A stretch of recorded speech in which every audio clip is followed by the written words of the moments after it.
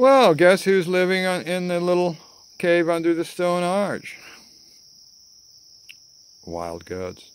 They're my old friends. They live in my cave all the time. If I'm not there, straight in. Whole families of them go in there.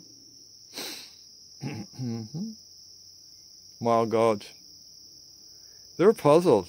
They rarely see a human being. It's like, what's he doing here in our, hideaway?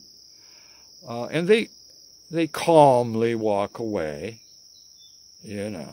like a cat, with an attitude. It's like, I'm not going to run away from you, but, you don't smell that good.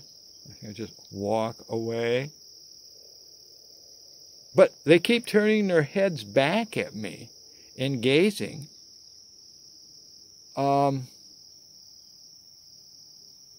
And they become my animal spirit guides.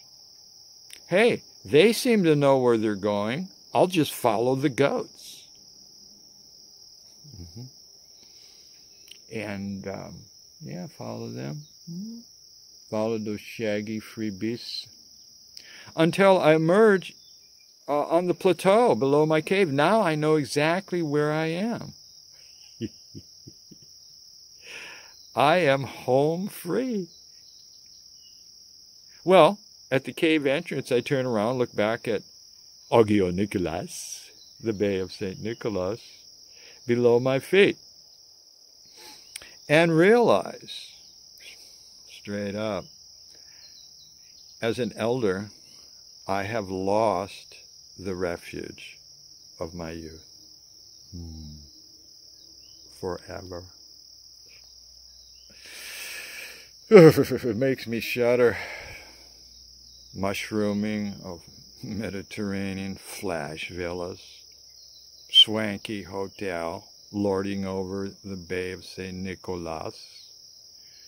Any boorish tourist. I'm talking like a British soccer hooligan on a 2-week charter flight. Liverpool, Athens, Rose.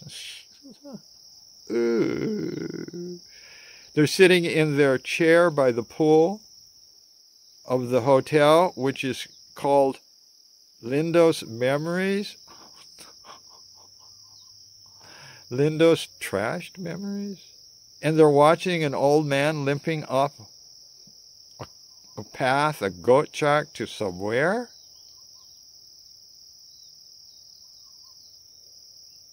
Well, mercifully, this is way off season. And the coast is clear. Oh, yeah. And I am a Buddhist who abides in bliss.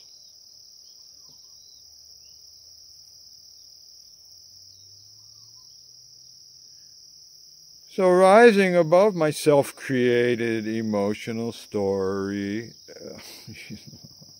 the simple truth is, this is a stellar day for my cave exploration. The textured Greek island light, ideal for photography. Wow. Weather ideal. Rested from my journey from San Francisco. Oh yeah. On the Bay of St. Nicholas, shimmering below.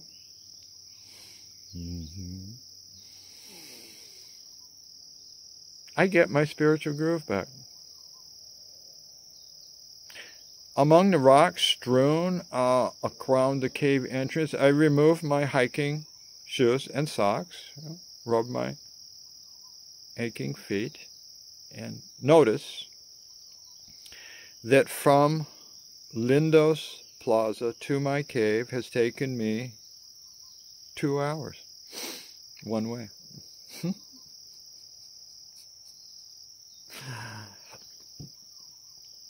Twice as long as in my youth. I take a deep breath. Oh, the goddess within me and I are so proud to have fulfilled our pilgrimage. Good going, Earthy.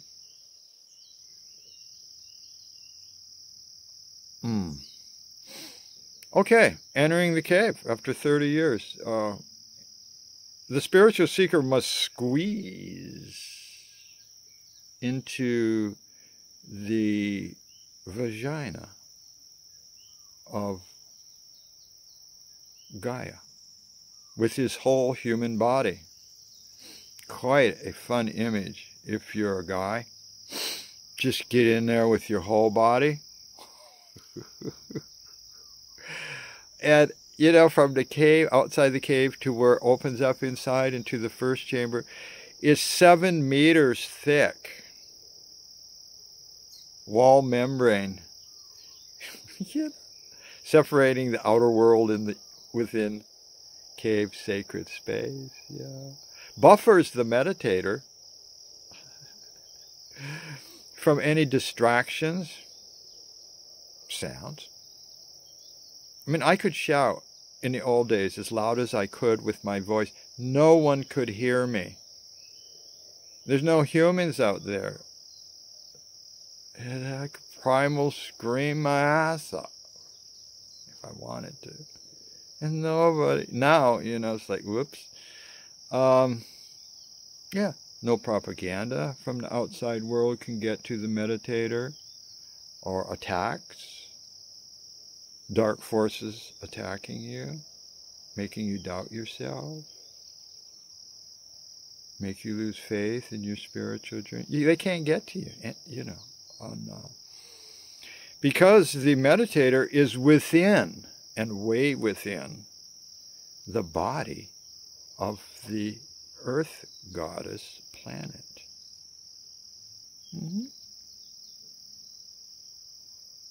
I was the most protected meditator in Western civilization. And I was guided to find this cave. I set out to find it. It wasn't a mistake of discovery from tracking or anything. I was spiritually guided to find this sacred spot. And my fetal soul naturally gestated within this healthy womb, the womb of an elephant, the Ganesh elephant. I'm in the womb of the elephant. Well, my eyes start to adjust. I don't turn my headlamp on. I just like to see the natural light. And as they adjust to the dim light, I see my massive bed platform, queen-size bed platform, still solidly intact. What?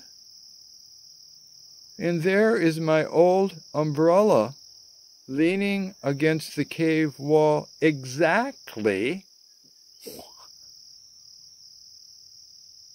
where I left it